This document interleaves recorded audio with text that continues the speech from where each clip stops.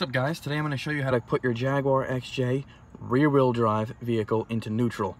Let's say for example you can't turn the car on, your battery's dead, and the Jaguar drive selector does not come up.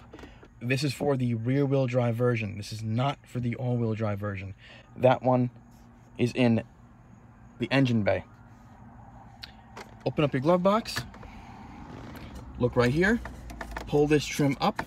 It's a little tricky, I already did it, so you're gonna have to use like a pry tool or pop this end up and then pop this end up, but it will come right out. Just pull this red tab up, like this, pull it out of the way. It's gonna look like a keyhole. If it's like this, with the raised area next to the raised area of the outer circle, then it is locked.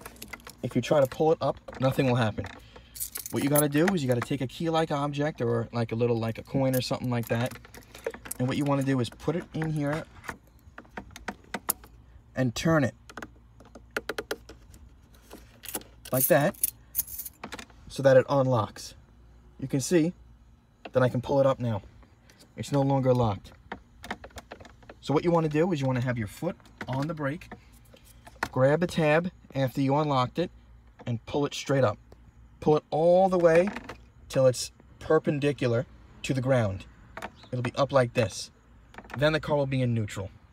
So keep your foot on the brake, and then you can have the tow truck guy pull you onto his tow truck or be able to push the car. And when you want to get it out of neutral, put your foot back on the brake and push it so that it's now down like it is now and like it was before you pulled it up. So now the car is no longer in neutral. It's now in park. And then what you do, take your key, lock it back up so it's secure, then you can let your foot off the brake. And that's how you do it, guys. The all-wheel drive version is different. If yours is not in here, then it's in the engine bay. So we're at my friend's 2013 XJ, and this is the all-wheel drive version.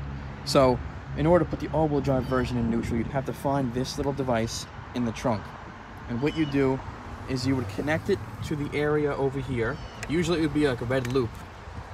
And you'd see this little plastic piece, this tan piece, you'd match it up to the other tan piece, connect it together, and then you would take this, turn this like I showed you before, and while it's connected to the other piece over there, you'd pull it apart like this.